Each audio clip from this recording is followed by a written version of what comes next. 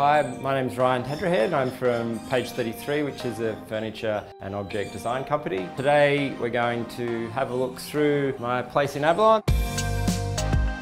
It is quite a small space, but that means it's extremely low maintenance, which I like. It takes about 5 minutes to clean up, and then you can get straight down to the beach, which is like 20 metres away. Some people say a designer's house is where their old objects go to die, and it is sort of true. Like things that have failed or that you loved but didn't take off sometimes end up at your own house, but that's cool.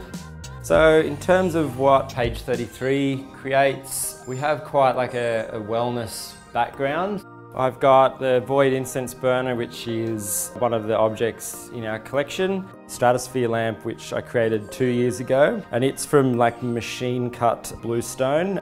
Part of the most recent collection, Use Your Illusions, is the sundial table and chairs. The name sundial comes from the shape of the legs, which are offset. The idea is that the shadows that they cast reference to an ancient sundial. Probably my favourite artwork in the house. It's by a photographer from Norway, I think, called Hans Palmboom. This is like the main piece. It's pretty big for the space, but I sort of think once you've got a piece like this, you don't really need much else. Bear and skull print that I hand screen printed a few years ago. A lounge room into the bedroom. You can see it's quite a small, compact space, but it's actually perfect for me because it is such low maintenance and it's right on the beach, which I love.